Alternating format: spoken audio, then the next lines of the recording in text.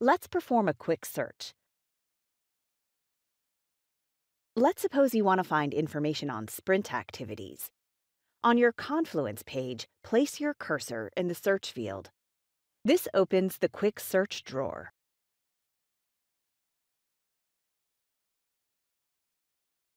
Use the / shortcut key from anywhere in the application to quickly open the search drawer.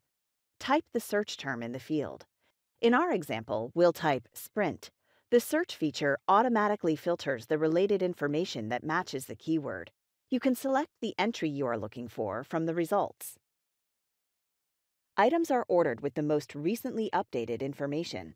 You can search for a page, a blog post, person, file or attachment, or space. When selecting a person, you can view that person's profile.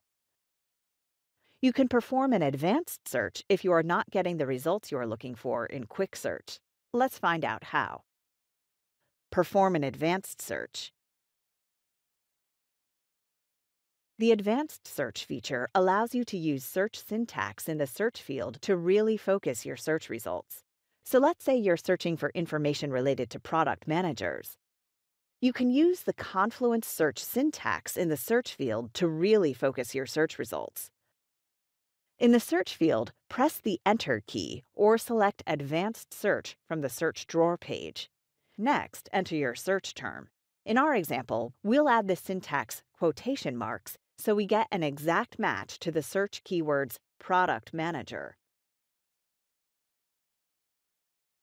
Click Search. The results are displayed.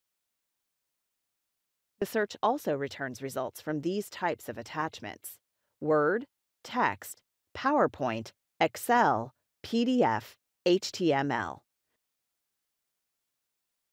You can further refine your search by filtering the results. Filter the results. To filter your search results, type the search term and apply the filters on the right. For example, apply a filter by spaces and filter by type. In the search text box, type Extreme and then click Search. That brings us to the end of this video on finding content in Confluence. In this video, you learned how to perform a quick search, perform an advanced search, filter the results,